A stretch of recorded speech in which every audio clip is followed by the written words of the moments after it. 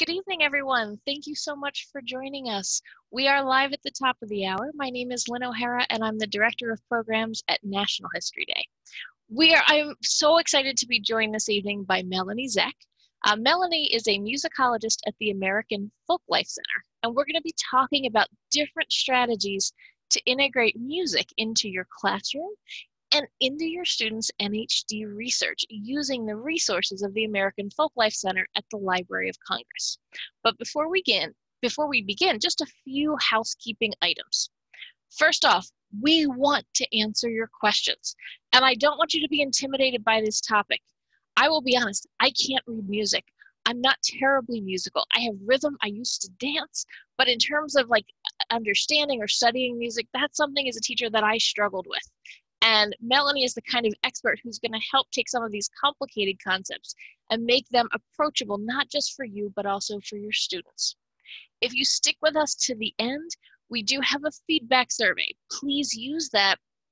It does two things. One, it gives us some feedback on our programming, but also it will email you a confirmation. You'll get a copy of your responses. Teachers, if you're doing professional development with us, please print that out or email it or take it to your principal and add that in to show the time that you're investing in learning more to help your students. And students, if you've got a teacher who's offering you extra credit, filling out that survey with your correct email will get that email sent to you so you have proof to show your teacher or to forward to your teacher. We have the video of this program and the slides. They'll be shared with all participants. You got a pre-registration email, so about an hour before this program started, that gave you a link to access these slides. If you find it easier to watch or to print these out to use them later, you have access to that. One quick note, we're talking about music tonight, so we're going to use both audio and video clips. When we get to those points, I'm going to encourage you to please turn the volume all the way up on your computer, and if you have a headset with volume control, turn it all the way up. These are historic recordings, and we are streaming them through a live stream platform, so the volume is a little low. But if you turn it up, I think you're going to be able to hear it. All right, well, that's plenty for me. What I want to do is introduce Melaine Zeck. I had the opportunity to meet Melanie almost a year ago now in a visit to the Library of Congress, because at History Day, we've been doing some really cool projects with the library. Keep in mind, put your questions in the question box at any time during the program, and we'll do a Q&A session at the end, and I promise we'll answer as many as we can. All right, now that we're set up, I'm going to turn things over to Melanie. Melanie, thank you so much for joining us this evening. Thank you, Lynn, and thank you to everyone at National History Day. I think we're going to have a really nice time tonight. Shall we get started? Let's go. All right. Good evening, everyone, and thank you for joining me for this musically themed National History Day webinar. This evening, we're going to go through a series of scaffolded exercises that will offer techniques by which you and your young scholars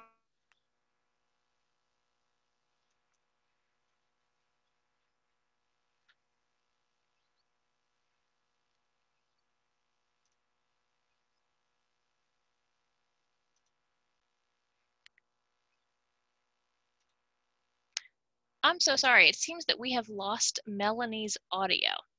Melanie, I'm not sure if you're frozen, but if you wouldn't mind, if you could close out and come back in. I do have Melanie's script and I can keep going, but this really is her presentation. So I appreciate if you all could just hold on with us a moment while we get this connection reestablished.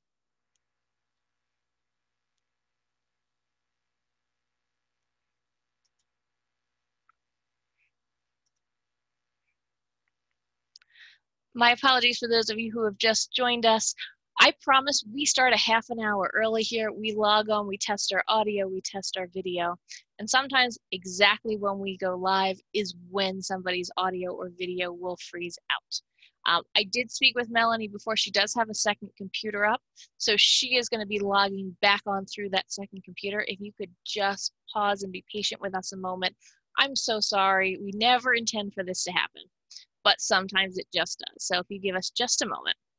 While we're waiting, what I'd love for you to do is to fill that question box with any questions that you might have. These could be about questions about teaching music, music in certain categories. We know that some students are working on NHD projects, and they might have musical influences. I actually have a couple questions already in about that, and I will make sure that any questions that we don't cover, we will answer. So we'd love to do that. I'll give Melanie just a moment. And in the meantime, if you have any NHD questions, you're welcome to put them in here, and I will do my best to answer them. Actually, I do have an NHD question in the queue, so why don't I go ahead and answer it? The question is, if you're building a website, so this is for my website students here, if you are building a website for National History Day, do we need copyright permission to include songs as part of your multimedia components of your website? And that's a really good question. When you build your websites through NHD, you use the NHD Web Central builder. That builder is specific to NHD, and it is closed. So that's important because what that means is that it's not Google searchable. If you build a website, the only way that I can get to your website, I can't search it, I can't search your name or your school or your topic. You have to give me that URL, right? That code, that set of numbers ahead as part of the URL. That does a couple things. One is it protects our student privacy, but it also makes sure that these websites are private and not public, that you have to have the direct address. Because of that, what that means kind of on our end is that music that you may use or other copyrighted material that you may use is allowed. And the reason is that falls under this idea of educational fair use, which means students and teachers are allowed to use copyrighted material, provided that they are only using it for educational purposes, which means they can use it in classrooms, they can use it at a National History Day contest. What they can't do is share and promote it publicly or engage in any kind of activities in which they're charging admission. This tends to apply more to our documentary students than our website students, but the same rules would apply. You would be allowed to use these. However, what you do have to do, it's really, really crucial that you give credit. It's important that we make sure that those who create this, that those who create copyrighted material are properly credited. And that's super, super important. Okay, so I've got that question. Let's see if there's any other NHD questions in the queue that I can answer, and hopefully we'll get, it looks like we've got Melanie coming back on. Oh, something happens, right? I'm back. That's okay. Actually, I've been answering NHD questions in the interim. Oh, super. So, not a problem. So here's what we're going to do. We are still recording, so I'm going to go ahead and share my screen and let you reset and start again. And what we'll do is we'll fix it in the video. Nobody needs to know. All right. All right. Thank you all for your patience. I'm going to turn things back over to Melanie. And in the event this happens again, fear not, we will figure this out. And if it does happen, I encourage you to have a sing-along in my absence. So as I was starting out, I really just wanted to introduce myself and say hello. I'm Melanie, and I'm really happy to be here tonight, hopefully permanently on the Zoom call. But you know, one of the things we're going to be doing tonight is we're going to be doing these exercises, and they are scaffolded. And what's nice about that is we'll be able to do some of them together.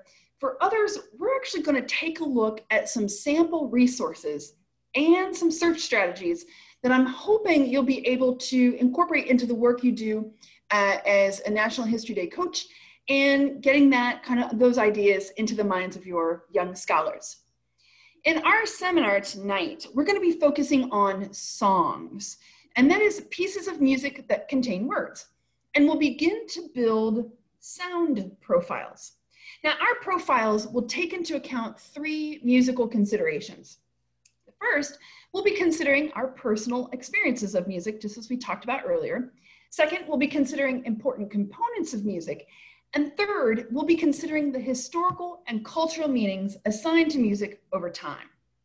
So as you follow along, feel free to do your own profile on the templates sent out a little while ago, or even on a blank piece of paper.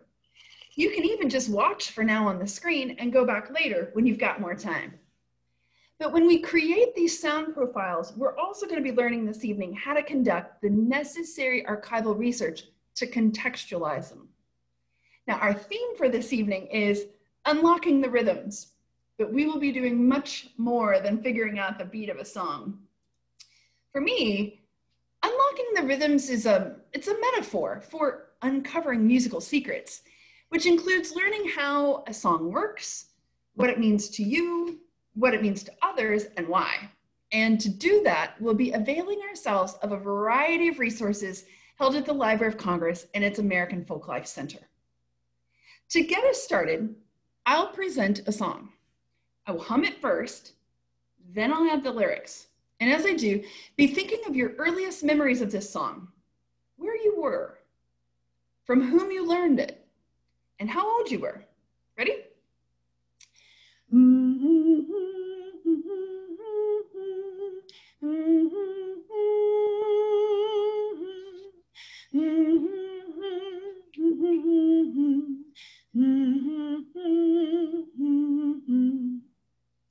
Michael rowed the boat ashore, alleluia. Michael rowed the boat ashore, alleluia. Now, beginning in the 1950s, the song Michael Rowed the Boat Ashore became popular through the American folk music revival, thanks in part to the efforts of singers such as Pete Seeger. But Michael Rowed the Boat Ashore maintained its popularity because it was integrated into a variety of settings. Some of you may have learned the song at summer camp or on the children's television show Sesame Street, while others of you may have learned it in a worship service, or perhaps you heard it as background music in a documentary. The Library of Congress has materials related to each of these contexts. And regardless when and where you learned it, even if that time and place is right now at your computer, we're going to learn strategies by which you and the young scholars you advise can begin to assess a musical situation, to describe the music and the musicians, and contextualize a musical setting, all using musically appropriate terminology. But here's the best part, and Lynn, don't worry, you don't even need to be able to read music. And quite frankly, you don't need to be able to carry a tune. We're going to start with a two-part premise, which aligns music with this year's National History Day theme, communication in history, the key to understanding. Within this two-part premise, we posit first that music is a form of communication, and second, that music functions much like the kinds of resources we use in our historical research. How so? Well, when we conduct historical research, we typically want to find the answers to two types of questions: quantitative and qualitative.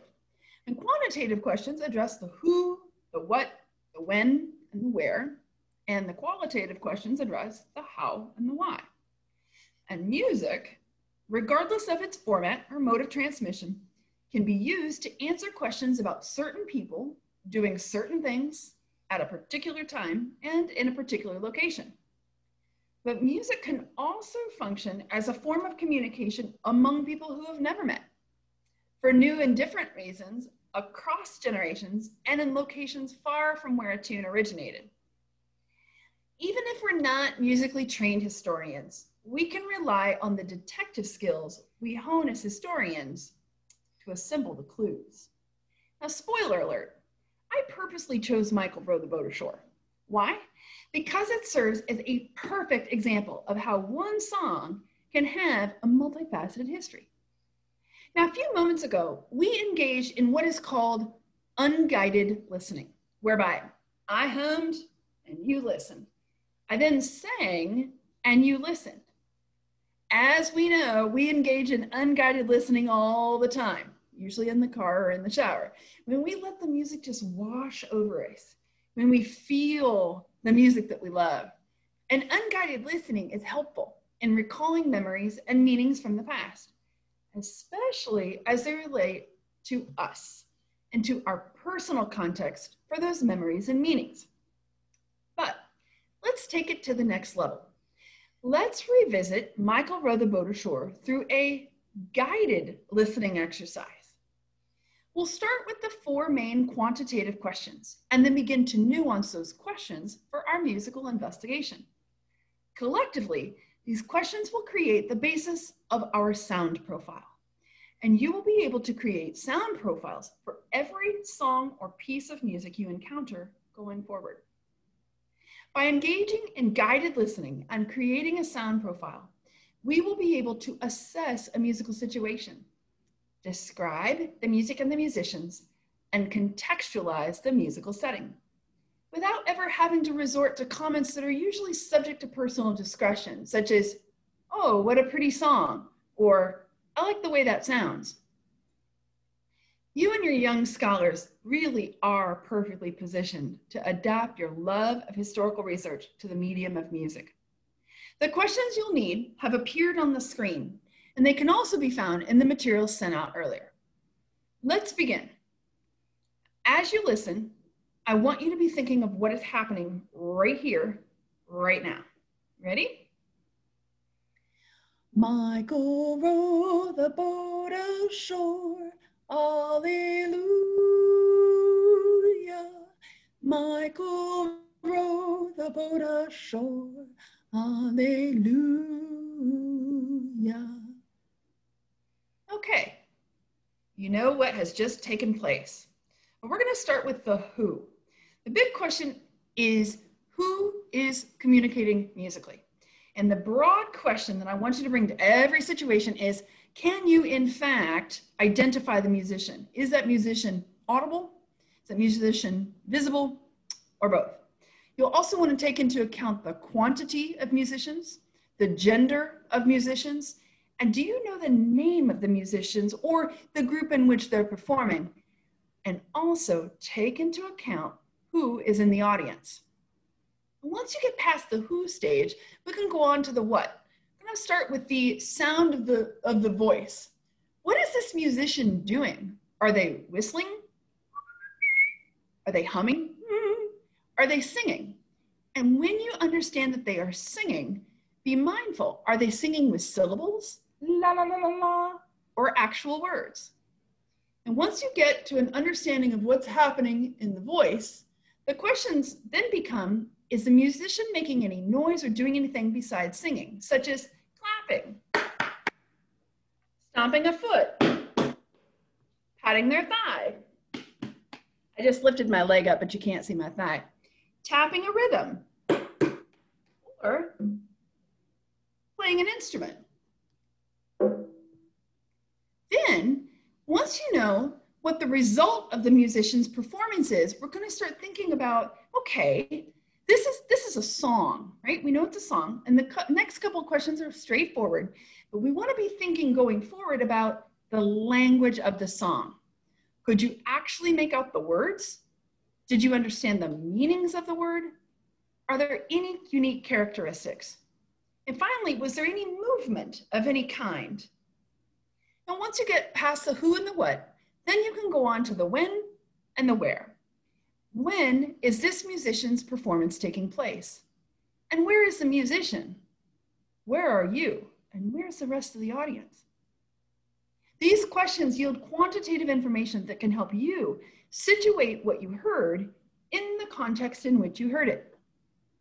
And your answers will reveal that you listened to a specific person, me, doing something specific, singing Michael Row the Boat Ashore, in a very specific vertical slice of time, just a moment ago, in a specific space in this webinar. Note that the 4 main questions function in musical research just like they do in historical research, but we've also seen how they can be nuanced for a musical investigation. As you engage in guided listening and create more in-depth sound profiles, you and your young scholars may become intrigued by one of the answers and wish to probe further. Or you may find that you need to conduct additional research in order to answer one of the questions more fully. That's fine too. Let your detective skills guide you as you formulate more questions. Let's try another guided listening exercise. This time, we'll consider a song with which each of us probably has personal experience. Happy birthday. Now, the function of happy birthday never really changes. That is, the why we sing it remains the same. We sing happy birthday to celebrate a birthday. Let's create a quick sound profile of me singing happy birthday. But in order to spice things up a bit, I want you to pay very careful attention to the way I communicate using more than my voice.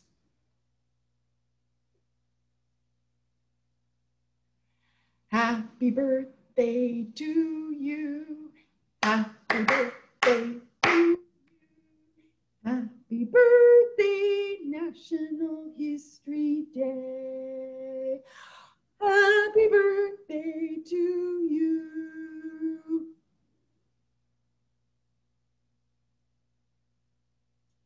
Now, your answers to the questions who, when, and where are definitely going to resemble those from our profile of Michael Row the Boat Ashore. I'm still the musician, just me. We're still in this webinar, just a few minutes after our singing of Michael Row the Boat Ashore, and we're probably all still sitting at our computer. But this time, the what is different. My musical performance of Happy Birthday has moved beyond the realm of the sound to include a visual component. I use my hands to communicate the rhythm, that is, happy birthday to you, the speed of the rhythm, that is, the tempo, and the fact that it's slowed down, and a cue for you all to join in, and to stop singing at the same time. Now, by learning to assess the visual components of musical performances, you're actually preparing yourself to assess live performances and those on video. Now we'll listen to a field recording of Happy Birthday that was made in 1977 in a worship service at a Pentecostal church service in Chicago. This recording is held in the American Folklife Center. To facilitate the creation of our sound profile, I'll highlight some of the areas of distinction that might be most noticeable. But because you already know the when and the where the performance took place, I'll fill those in too. As we listen, let's focus on the who and the what. One quick note, please turn the volume on your computer all the way up. Happy birthday to you. Happy birthday to you. Happy birthday, God bless you. Happy birthday to you. Now take a moment to consider the differences between my performance of Happy Birthday and this one, just as you remember them taking place. Let's play it again. Happy birthday to you. Happy birthday to you. Happy birthday, God bless you. Happy birthday to you. Excellent. Now, in my case as a performer, it was only me. There were no instruments, no additional singers, just me. And these were the lyrics, that is, the words of the song that I sang.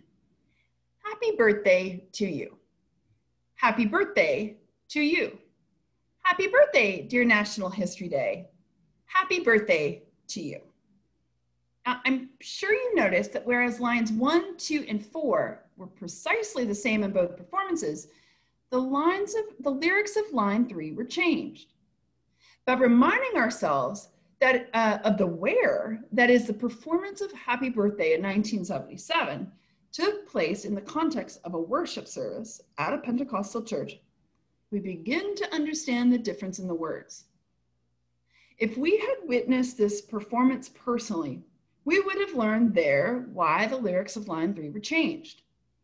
But sometimes in our musical research, it's not possible to be an eyewitness or an ear witness, and we must rely on recordings. Fortunately, the field recordings, that is, recordings made on location and not in a studio, are often accompanied by what are called field notes. Now, these field notes aren't musical notes that you have to read on a staff. Rather, These notes contain information, often written by an actual eyewitness or ear witness, that will help you create your sound profile and understand the artistic and aesthetic choices made by the performers.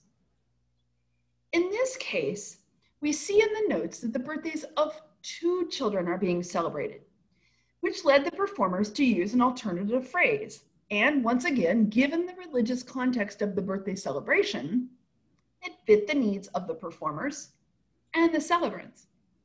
We also learn from these field notes the name of one of the singers, and we're able to confirm 3 things: the presence of additional singers, the presence of a singing congregation, and the presence of a guitar.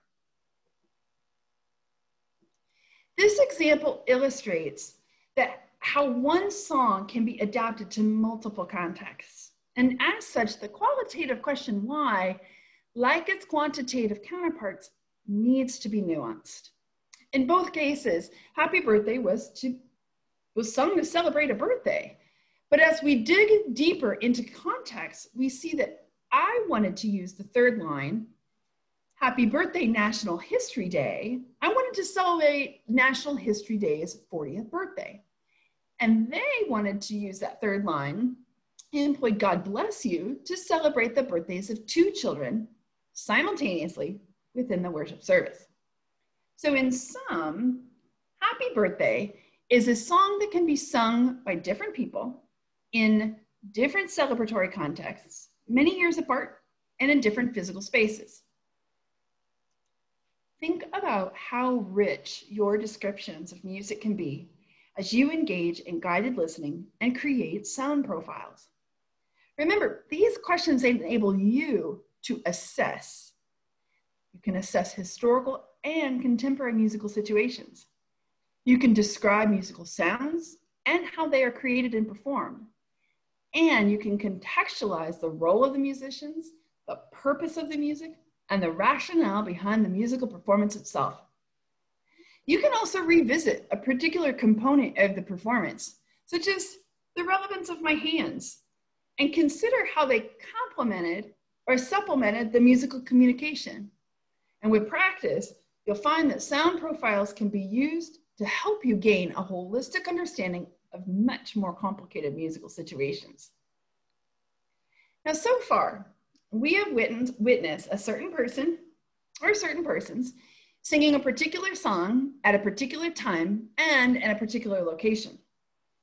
And now we will assess and describe and contextualize music as it communicates through cultural memory among people who have never met, for new and different reasons, across generations, and in locations far from where a tune originated. In contrast to Happy Birthday, not every song has a singular overarching purpose or function. As I mentioned in the spoiler alert, I chose Michael Row the Boat Ashore because of its multifaceted history. In its original context, Michael Row the Boat Ashore emerged as a work song sung by oarsmen to help them coordinate their strokes and pull their oars in unison.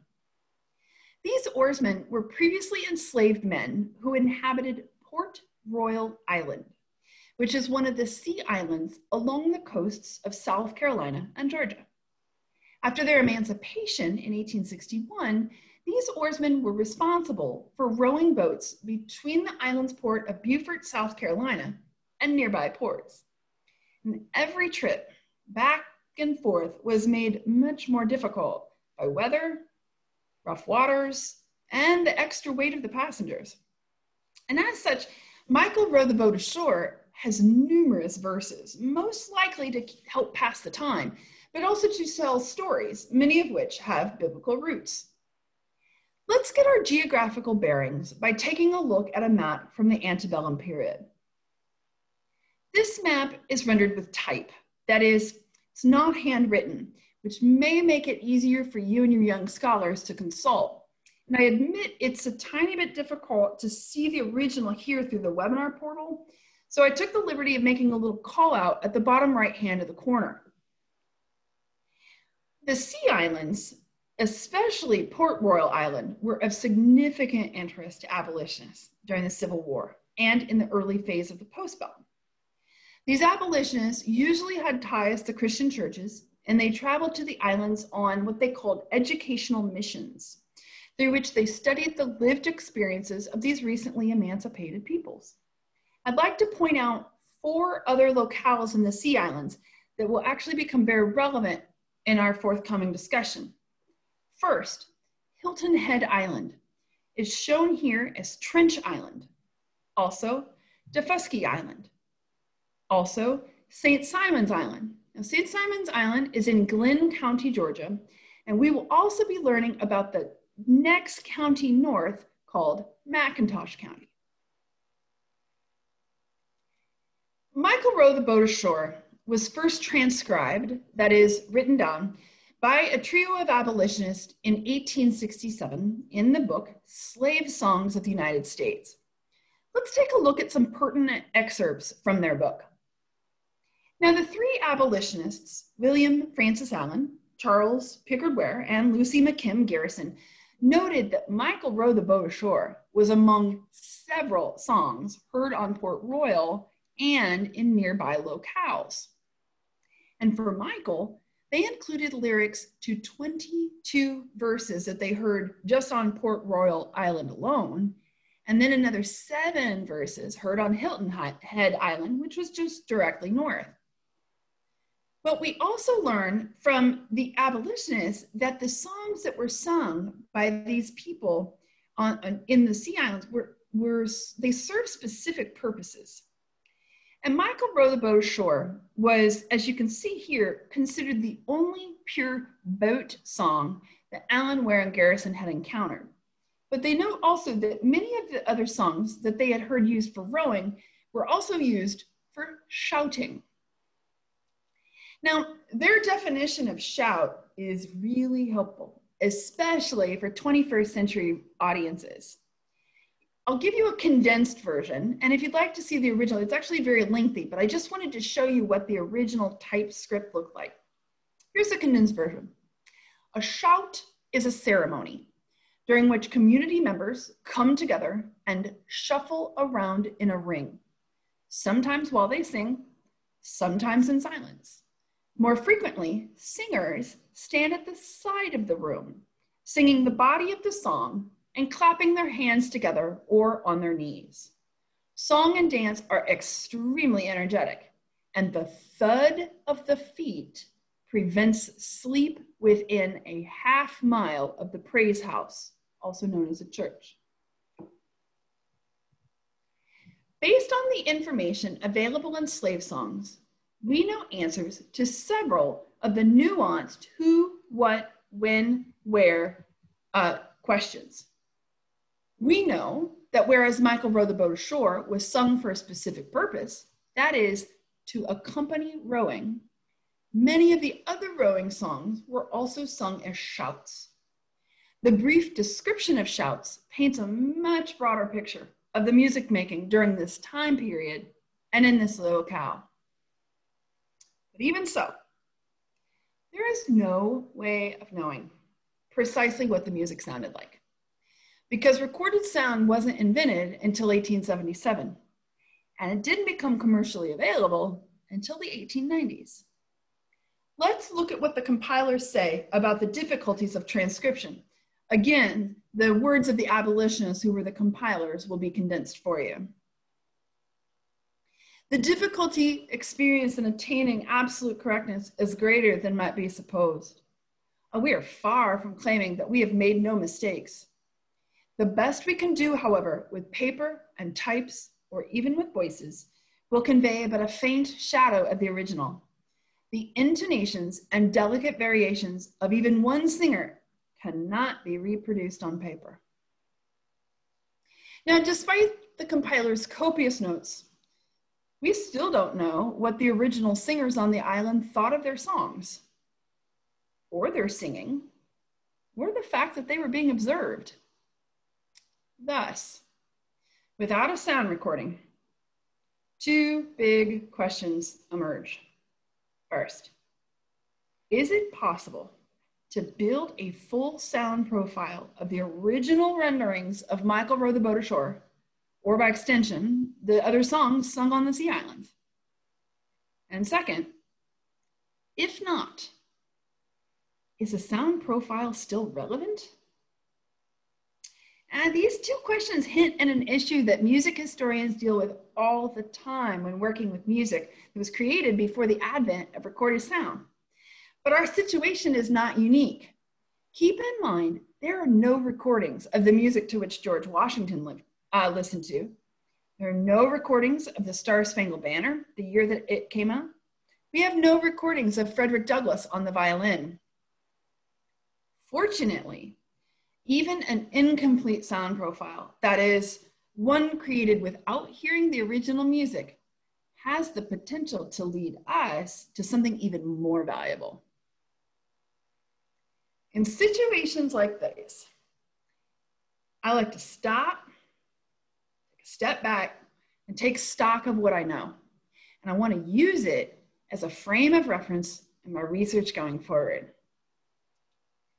Now, so far, we've considered the eyewitness and ear witness accounts of our song, Michael Row the Boat Ashore, from the 1860s.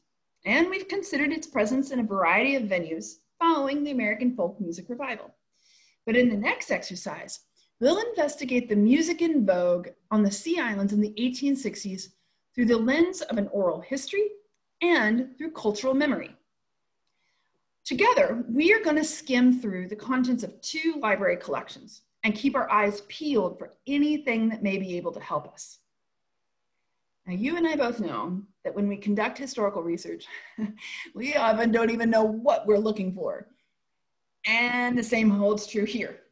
But remember what you do know. You do know who was singing. You do know who was transcribing. You do know what was being sung, and you know its function. We also know from our research, we know generally when and where the song was used, when the compilers visited the islands, and where the Sea Islands are. Where do we go from here? Well, for starters, you and your young scholars could actually conduct a search on the library's catalog using a combination of keywords. Now, this can be a great technique for casting a really wide net. To demonstrate this tonight, I want to compare the findings of 2 combinations of keywords, both of which combine the what with the where. In the first example, I used music and Sea Islands as my keywords. And in the second, I used song and Sea Islands as my keywords. Of course, you can also add parameters to your search to your heart's content and to narrow your terms. We know, for example, we could use the name of a specific island in place of just the general Sea Islands in our search. And there are many other substitutions you could try. Let's examine the first 3 things that are retrieved in these 2 keyword searches. Now, as with all searches, it's good to remember that sometimes the computer pulls up items that simply aren't relevant, as is the case here. So now we'll actually focus on the 2 archival collections that were pulled up on both searches. Like the field notes that accompanied the happy birthday performance, a different type of notes is used to provide an overview to the archival collections, that is, to the scope of its contents. These scope notes, in addition to the metadata, which contains a lot of technical information about the recording, will offer clues that can lead us to the music. Our detective skills will come into play, and we must stay on alert. The metadata and notes for the first collection, the A.H. Stoddard collection of Gullah recordings, reveals that these recordings are of Albert Henry Stoddard, who is recounting stories about animals in a dialect known as Sea Islands Creole, which is also called the Gullah Geechee dialect. Now, I will come back to the term Gullah Geechee shortly. Although these are sound recordings, they are in fact non-musical recordings. Keep that in mind. And we also know a little bit about when and where. We know that Stoddard is originally from Defusky Island, South Carolina, which is just south of Hilton Head. And we know that he recorded the tales at the Library of Congress on June the 23rd, 1949. In the second collection, the information about the Lomax, Hurston, and Barnacle collection reveals that this trio of researchers interviewed people on St. Simon's Island, Georgia, and in Florida and the Bahamas during a 1935 trip. And we see that some of their recordings are now part of a collection titled Voices Remembering Slavery: Freed People Tell Their Stories. For our purposes, the recordings on one of the sea islands, St. Simon's Island, Georgia, may be of interest. And by extension, we see that some of the interviewees are speaking in a dialect, which is listed here as Gullah and Sea Islands Creole. Now, it may be useful to remind your young scholars that even though we don't have access to sound recordings made during the era of slavery, recordings such as those made by formerly enslaved peoples may help us to get a better sense of what the music of the time sounded like. The first item under Voices Remembering Slavery happens to be an interview with a man from the Sea Islands, from St. Simon's, Georgia. This is an interview with Wallace Quarterman, who was born in 1844. Over the course of the interview, he describes the day he was emancipated, and he sings the song, "I Surrender." Given the nature of the recording, it may be challenging to hear all of Quarterman's musical nuances, but I wanted you to have the opportunity to hear this historic recording yourselves. Do note that the interviews in Voices Remembering Slavery have been transcribed, and a transcript is available for reading and research purposes. Let's listen to Quarterman singing.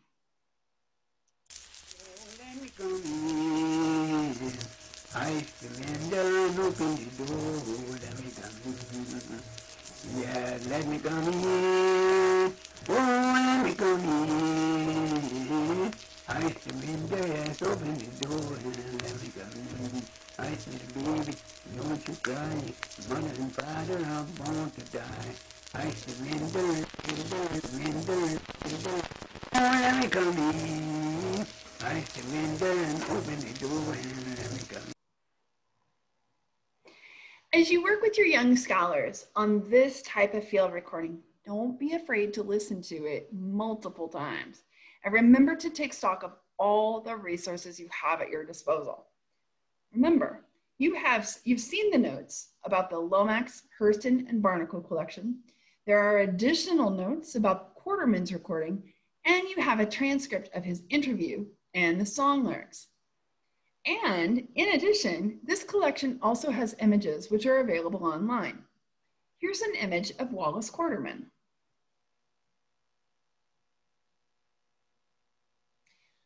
Okay, let's take a pause and let's recap.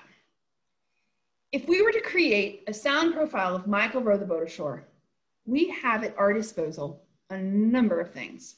We have historical resources, including a transcription and description of the song and its function. We have an oral history and singing of Wallace Quarterman, who was born in 1844, was enslaved and lived on the Sea Islands at the time in which we're interested.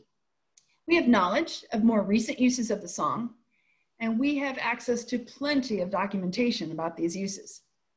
We also have additional keywords and terms we can use to further our investigation and keep on hand for cross-referencing with the materials at our disposal. For example, you and your young scholars may wish to use Defusky, South Carolina, or St. Simon's Island, Georgia, as geographical terms in a more targeted search. You may also wish to explore more about the term Gullah Geechee, and you may wish to learn more about the shout. There are numerous options here, but what might be a viable path forward suitable for young scholars? Fortunately, the Library of Congress has published 729 research guides on different topics for which the library holds materials. Now, these research guides can be consulted by you and your scholars as you find a topic for National History Day, explore topics and narrow your focus, and they can be used to find useful materials at the library to facilitate the research process. Personally, I have found these guides to be invaluable because they offer overviews, definitions, historical background, and links to more resources. I'd like to show you bits and pieces of different guides, and a list of the relevant URLs can be found in your packet, so don't feel like you need to write it down. Let's let it soak in. Now, Gullah Geechee is among the topics for which multiple research guides have been made, as different divisions in the Library of Congress specialize in different kinds of materials. Here is a landing page for the History and Culture Guide. This guide gives us a good, solid definition of Gullah Geechee people, which may help your young scholars to determine whether or to what extent the terms Gullah and Gullah Geechee could be employed in their research process. Quote, "The Gullah Geechee people of today are descendants of enslaved Africans from tribal groups of West and Central Africa, forced to work on the plantations of coastal North Carolina, South Carolina, Georgia, and Florida." Note also that this guide has several parts, including an entire page dedicated to digital collections, which may be of use to your students, especially if you are teaching virtually or through a hybrid model this year. Now, on the digital collections page, you'll find links to a variety of types of resources, including first-person accounts, images, maps, sound recordings, and guides to the Gullah Geechee people in different states. Let's take a closer look at these sound recordings. The list of sound recordings is selected, meaning what you see is merely the tip of the iceberg. But by glancing at the information on these recordings, I'd like to call your attention to some important features that may very well be useful as we revisit the context of Michael Row the Boat Ashore. Using only the songs here, we could, as researchers, use them to learn more about songs related to boats and water, songs sung in the Sea Islands Creole and the Gullah dialect, and songs that are known as ring shouts. And to ensure that you're finding everything you can, be sure to look at multiple research guides when they exist from the library's different division. You may detect some overlap between and among the guides, but it's really best to be as comprehensive as you can when you're gathering your materials. Now, the American Folklife Center's research guides are particularly useful because they showcase sound recordings and audiovisual material. Scholars of all ages find the highlights from the collection to be a real treasure trove. I'm sure you're not surprised to find that the Voices Remembering Slavery collection is one of our collection's highlights. Recall that Wallace Quarterman was interviewed by 3 researchers, one of whom, Alan Lomax, was on the staff at what is now the American Folklife Center. Lomax also played a central role in documenting traditional music by staging and recording performances at the library. His recordings form a major part of the center's collections today, and the Folklife concerts, now known as the Homegrown Concert Series, which is featured down here below, is an outgrowth of his efforts. Let's have a listen to the McIntosh County Shouters, who perform ring shouts from Georgia. As you watch them, pay special attention to who all is performing and what all is happening.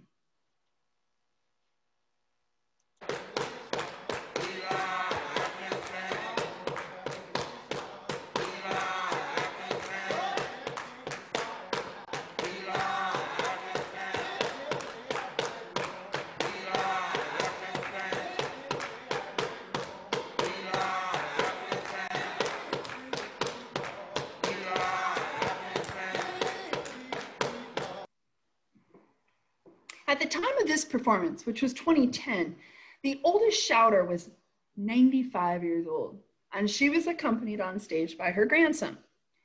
Many of the songs featured on this concert are in fact shouts, and they were performed in much the same way as was described by Alan Ware, and Garrison, the abolitionist compilers of slave songs of the United States.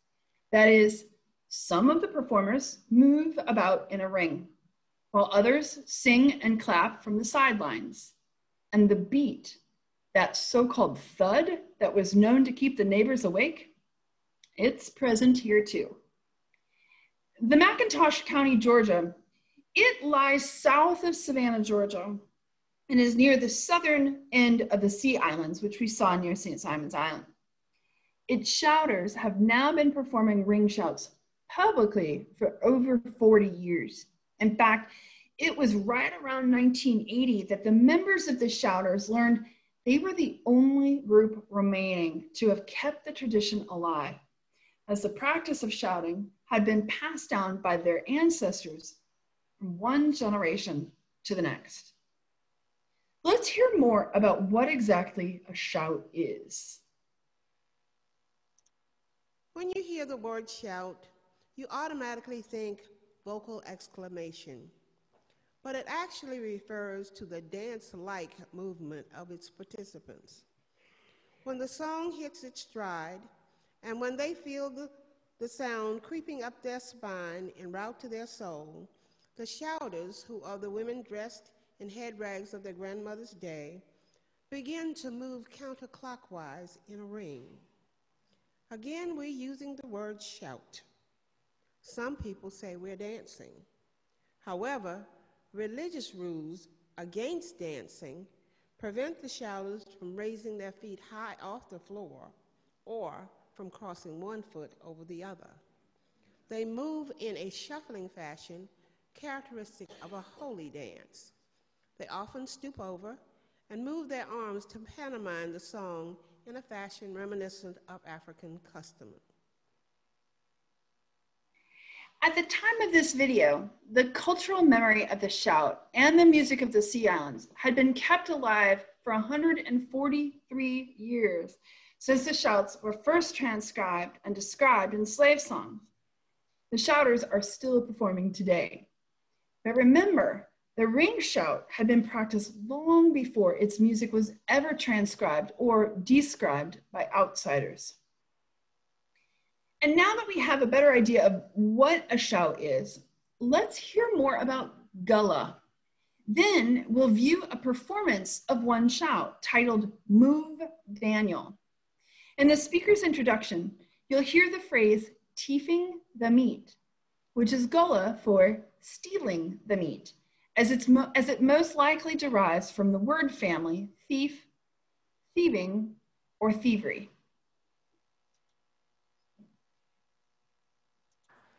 When the slaves came from Africa, they spoke in their native tongue. This language, combined with English, produced a dialect. Many people on the coast of Georgia and in the low country of South Carolina still speak in this dialect. This thick southern dialect is better known as gullah. When the shouters perform, much of what you hear can be described as gullah. If you listen closely, perhaps you'll understand the lyrics of this song. Daniel was a slave. Of all the slaves, Daniel was known to be quick on his feet. The slaves were planning a party and needed some meat for this party. Daniel was given the task of tiefing the meat for the party. The others, through song, guided Daniel and kept him from getting caught by the massa.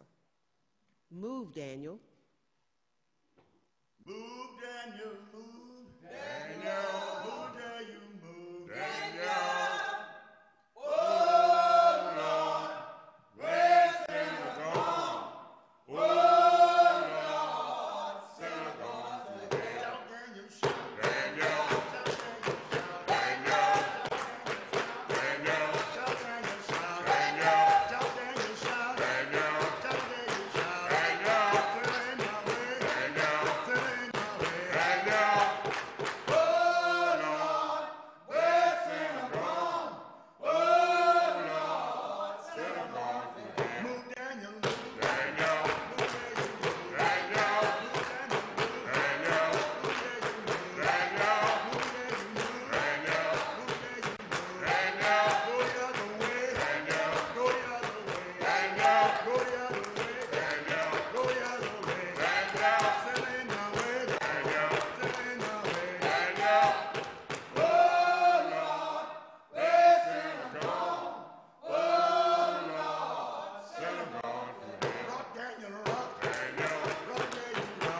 Wonderful. And we can fade out here.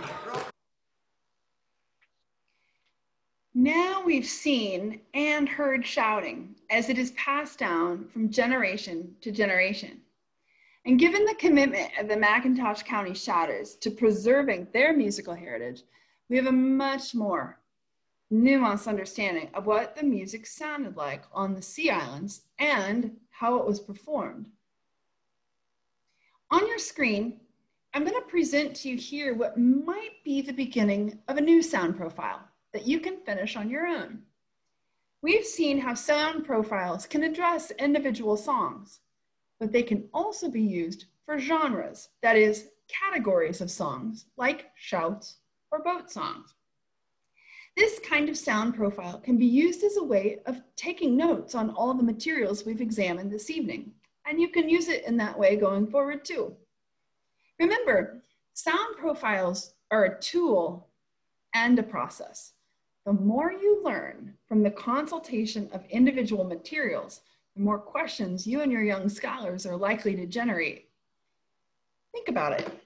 If we had watched the video first, some of you might have asked questions about the significance of the women's slow movement, that slow shuffling movement.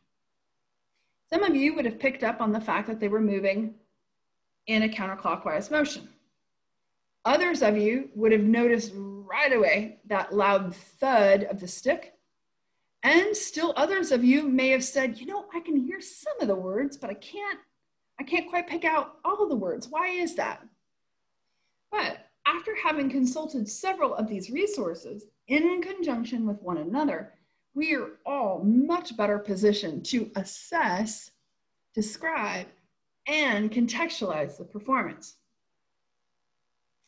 But what about our original question on our original song, Michael Row the Boat Ashore? In truth, we will never know precisely what it sounded like in the 1860s. This evening, we did learn, however, that we can adapt the same questions we use for historical research to the medium of music. And in so doing, we open ourselves up to the opportunity of going far beyond this one song to explore an entire culture of music making extant before the Civil War. And in addition, we've used our library research skills to uncover new resources that helped us to make sense of the ones we already had in our hands. Our efforts have helped us to unlock the rhythms of Michael Row the Boat Ashore and uncover the musical secrets of shouting on the Sea Islands in the 1860s.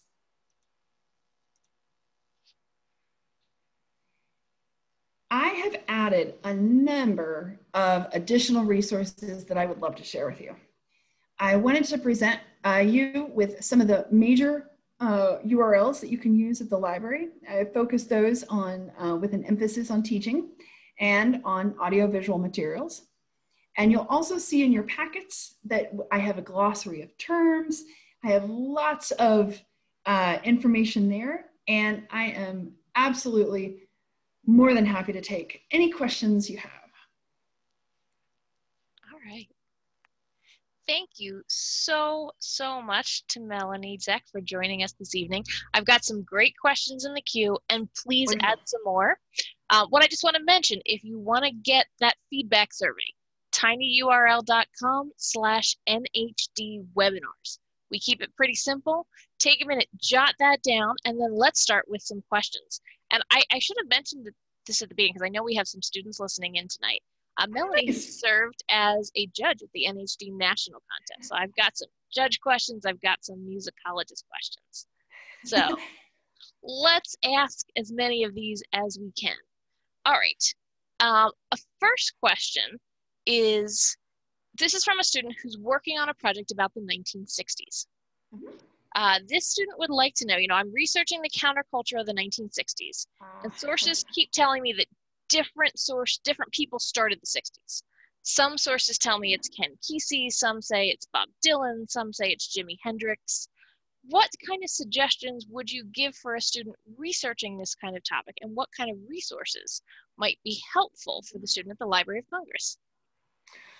This is a great question, and I really applaud you for taking a focus in a particular decade in American history. And you're absolutely right. It is really tricky to kind of tease that apart and figure out who did what, who was responsible for what. I'd like to actually share with you that one of my colleagues who is in the same position as I, he is both a musicological librarian. He has actually done extensive work on Bob Dylan and has written a book on Bob Dylan. And he got interested in Bob Dylan and then used that as a platform to sort of explore all the materials that we have at the Folklife Center. So if you were to introduce yourself to us, what we do is we conduct reference interviews, which is a way we work with individuals and groups. And we talk with them and we ask them the kinds of questions that you're asking us right now. And as much as I would like to give you specific examples of items that I want you to look at tonight, what I like to do is take a little bit more time and get to know precisely those nuanced questions. The nuanced who, I heard 3 different names. The nuanced what, I heard responsibility for the counterculture, and I heard the when.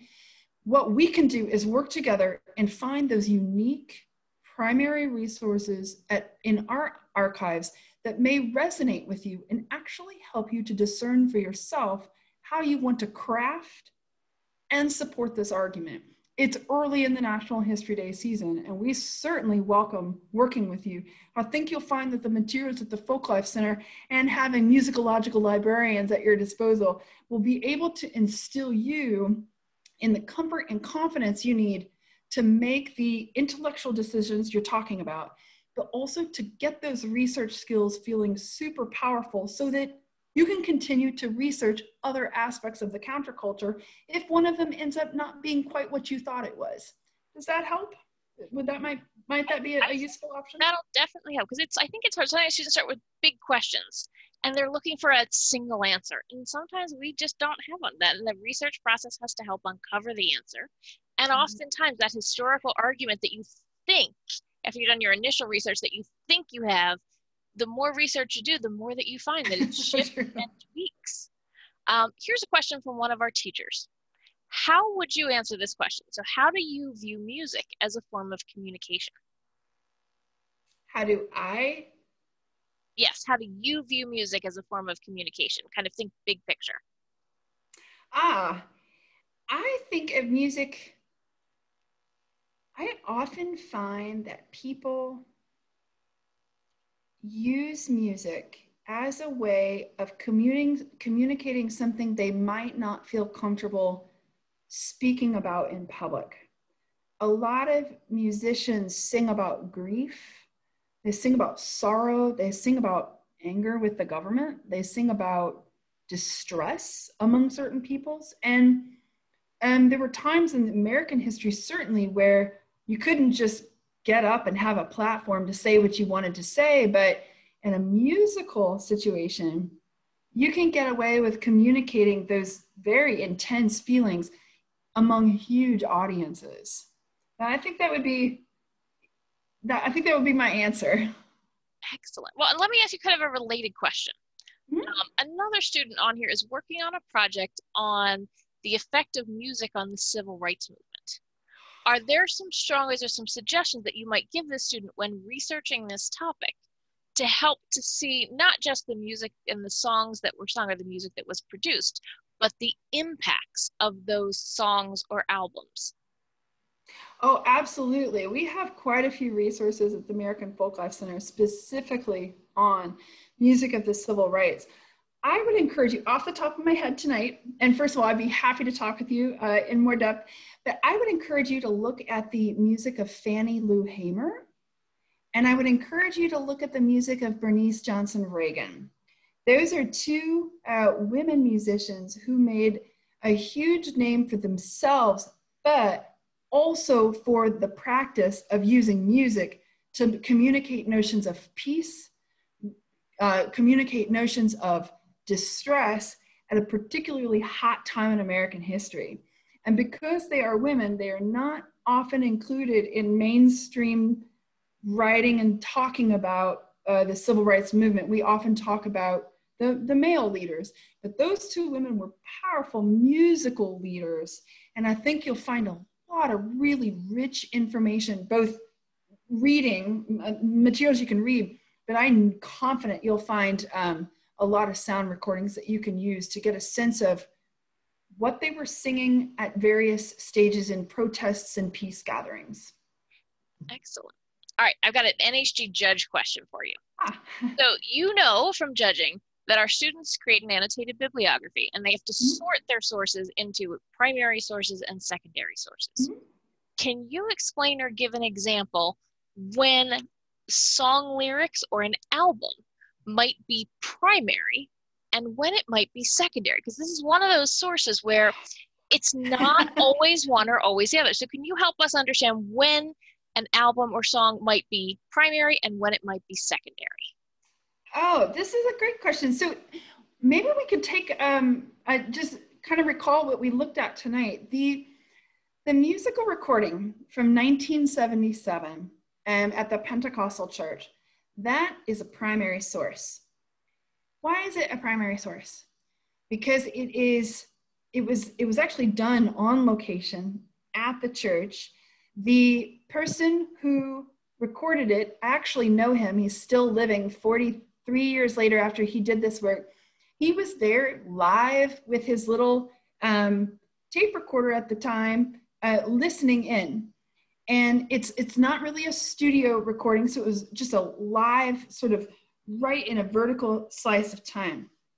Now we also think about, have you ever heard of the Victor Talking Machine Company, or also known as Victrola? Sometimes you see the images of a box with a big horn and a little dog waiting for his master's voice. A lot of those historical recordings are rare. They happened a long time ago, and we often consider those to be primary resources because they're of historical value. Now, it absolutely gets trickier, Lynn, when we get into more commercialized recordings. So at the American Folklife Center, we focus almost exclusively on things that you would consider primary because they were created on location. They were created on old types of media, such as the rolling cylinders, like back in the 1890s. So when you have questions like that, we're actually working on ways of getting more information out to teachers about this because it's such a tricky question. And I know that the sub question of that, of course, is things in the public domain. So we've been working very hard at the library to make these kinds of questions and the uses of these primary or secondary resources to be easier to understand so you can feel better about the decisions you're making. But if you'd like, I'd certainly be happy to talk to you more about that. Absolutely. It's hard, but you know what? This is another great opportunity to engage librarians, whether at the Library of Congress or at your school or at your local library. They are the experts in citations and bibliographies, and they're really good at either knowing answers or knowing where to find them. So I hope that there's some resources in your community that can help you. Okay, here's another interesting question. We've got a student here. We know that many of our NHD performance students tie into musically related topics. And this student is working on a performance about ballads in the Blue Ridge Mountains, how they were collected, where they came from, and the stories behind them. Can you give her any tips or ideas about how to research this story? Oh, this is a great question. I always start with a 5-part approach. I try to, in your case with the Blue Ridge Mountains, you would absolutely find your home at the Library of Congress and the American Folklife Center. But what I also like, what I hear from what Lynn is saying, is don't forget to use the statewide archives and some of the more local and focused archives in that region, because those folks are collecting from a being right there. They are eyewitnesses and ear witnesses to these histories, and they may have sort of that generational knowledge passed down from their ancestors. That the Library of Congress has wonderful materials, but we are collecting, in many cases, we hold these collections. We weren't actually, not necessarily out there collecting. So if you can use both collections or both types of collections in conjunction with one another, That's a great place to get your primary resources. I also like to consider, so primary is number one, then I use secondary resources. There is so much about the Blue Ridge Mountains and these ballads that it is really useful to make sure you have a good baseline of what has been written before. Because when you talk about the histories of songs, everybody's got an opinion. Sometimes more than one opinion is actually true. Sometimes they're not true. So I encourage people, let yourself soak in as much knowledge as you can and use, again, the combination of archives, a national repository like Library of Congress and the local, more specialized repositories near the Blue Ridge Mountains to get a much more holistic sense of what you're dealing with. That's two. Now, then you have things like reference materials. I can't emphasize this enough. When you get to a point in your research that you are seeing the actual documents, which is so exciting to be able to touch and feel and talk about and listen to, be thinking about how they stack up with other collections, with other types of ballads, ballads from different places, ballads from different years. Make sure that you consult books that have done just what you're looking for, and that is lists of ballads, lists of ballad lyrics, lists of when ballads have been recorded. There's so many reference materials like bibliographies, discographies, lyrics books, books on titles of songs. Make sure you avail yourselves of those resources because those are the fruits of the labors of people who've done lots and lots of compilation and comparison.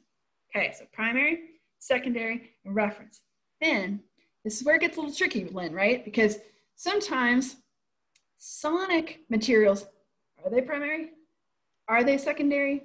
You know, in cases like this, sometimes I just let them be. Maybe I just, for the process of the research experience, you really need to get those ballads in your head. At this particular junction, it won't matter if they're primary or secondary quite yet. Be able to sing them, or at least clap to them. Get them in your soul. Learn to understand what was going on at the time you're studying. If you merely say, yeah, I know that song, Happy Birthday. It goes like this. Ba, ba, ba, ba, ba. I'm not sure that your understanding is lining up. Because Happy Birthday traditionally goes like, happy birthday to you. So the same is true here. Be able to internalize that sonic material.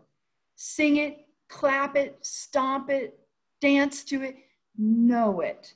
Nobody's gonna listen to you. Just learn it and learn to internalize it because the people who created it, I can tell you right now, I know they knew those ballads off the top of your head. That's number 4. Number 5 is when you're, this fifth part is textual. I like to encourage people when they can, and it's really hard in COVID, that's why I left it to last, is to feel, to experience the Blue Ridge ballads.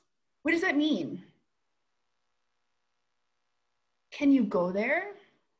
Can you talk to someone? And again, Lynn, this is tricky because you and I have experience with, you know, conducting an interview and talking to people who know this, but get that information. Somehow, if you can go there, if you can experience it, if you can recreate it, and this is why I say this, because you're also getting ready to do a performance. So again, some of these sort of overlap, right? Primary, secondary, reference, sonic, and experiential. Don't let that freak you out. Just ask yourself, what do I have in these categories? We can work on your bibliography together later. But to get that experiential knowledge as a performer is critical because you can embody the knowledge that you were trying to convey to your audience. Because the people who've been before you, those ballad creators, those ballad compilers, they're actually speaking to you over a long period of time. They've never met you, and you've never met them. You may never meet the people in your audience, but the more you know, the more confident your assertions and your performance will be. And that can't happen if you don't experience what you're working on. Excellent. Okay, I've got 2 questions. I've got an NHD question and an LOC question. So let me tackle the question first. The question is, if you're doing a performance about music, would it be better to play instruments or to just sing? So let me answer this question, because there's the rules of History Day and that contest rule book, and then there's like rules that float around on the internet. And one of these rules is that if you sing in a performance, you're going to win. Now, I got to dispel that, because I think the key is it depends on your topic. There are some topics that really lend themselves to singing or to musical instruments, and there's some that don't. So first question I always ask students is, do you need it? Or is it just kind of a way to fill up 2 minutes? So if you say, okay, and if you're doing a musical topic, well, then it might make sense. I think the key is that to make sure that the music is evidence to support your argument, and it's not just performance.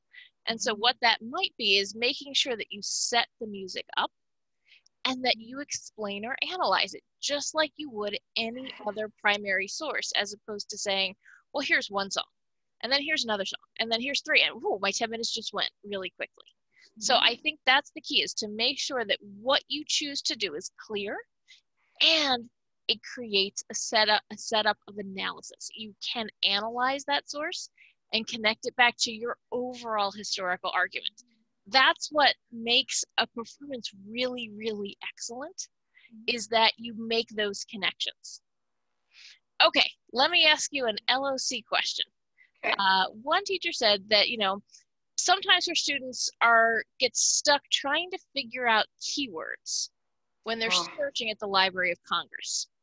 What suggestions do you have for students trying to figure out keywords? And if you could explain a little bit how the library's collections are organized, that might be helpful. And would you suggest that they use the Ask the Librarian feature to help guide them in that process?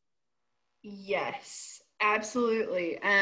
We just started the Ask a Librarian for our center. We started with a new platform October the 1st, actually. And it's wonderful because your students can write in and ask questions and get some guidance.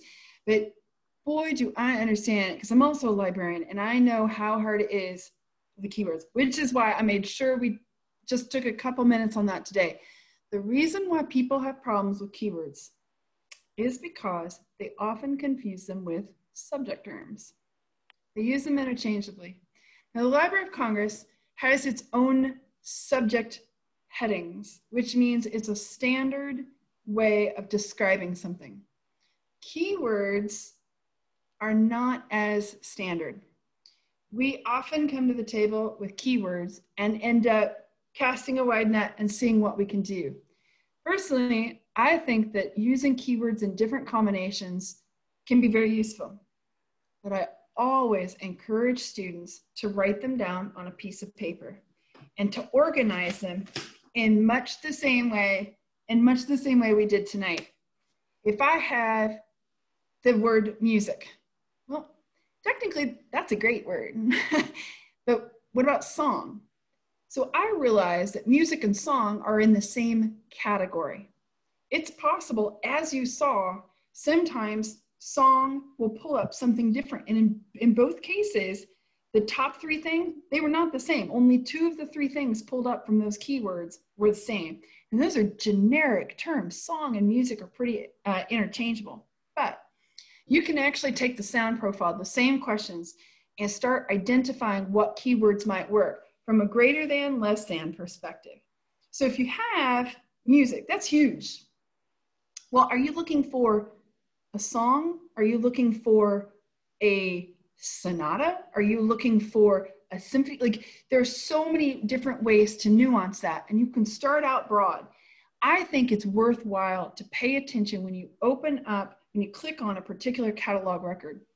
Look at the keywords and subject headings that are used in that catalog record, and take a moment to explore them. What do they yield? What are they missing? Because if we were to sit here and talk about the theories of keywords, we would all go back to library school. And that is really complicated, but this is a very important part of the research process. I encourage people to build in time into the research process to get used to how the keywords work. So again, these are less standardized ways of accessing materials, and it's possible they may not work, right? So when you have a question, you take your generic term, you consider synonyms, you consider narrower terms, you consider broader terms. So right now, where am I? I am basically in the DC area. Where am I really? I'm actually in Maryland. Well, actually, Maryland is in the United States. Well, actually, that's in North America. So that's just a simple example of how to broaden the where. Be mindful of that, because something might actually be more useful than me saying DC area. Actually, Maryland is more specific, right? I'm in a particular place in Maryland. I'm on a particular side of the city in which I'm in. So be mindful of that, but allow yourself the opportunity to explore. Allow yourself a chance to open up each and every catalog item you fill, that you look into. But as you start filling out a chart of your greater than, less than, you'll start to see patterns. And when those patterns emerge, that's when you can be fairly rest assured that you've got a good focus. Now, I will say that the research guides that the Library of Congress has, and just this, the count of 729 research guides was current as of the first week of October. Those guides are outstanding. I think they're wonderful for browsing. See, if we were able to get into the stacks, remember the old days when we could go to the library and browse? That's how you learned how to, I learned to use a library with my finger, going up and down and browsing the shelves. We can't do that now because of COVID. So I'm offering a different sort of paper and intellectual way of approaching this, but by all means, I'm happy to help you narrow your search, because when you come to a research project with energy and excitement, and I come to your research project with an idea of what we hold, together we will find the right path. In the end, you and your scholars are stronger for it because they've engaged fully in the research process. Excellent. Well, I'm going to pause things at that point. I want to say a huge thank you to Melaine Zeck and the Library of Congress's American Folklife Center for giving you the time to join us, and thank you for all the time and energy you put into the presentation. I'll remind anybody who's still hanging on, if you go to tinyurl.com/NHD webinars, make sure to get the S on the end of it. You can give us the feedback. It'll also automatically email you a copy of that response so you can turn it into your principal or turn it into your teacher. All right, thank you so much for joining us. For all of our teachers out there, thank you for all the amazing things you are doing with your NHD students this year. And students, keep researching. We can't wait to see your work this spring.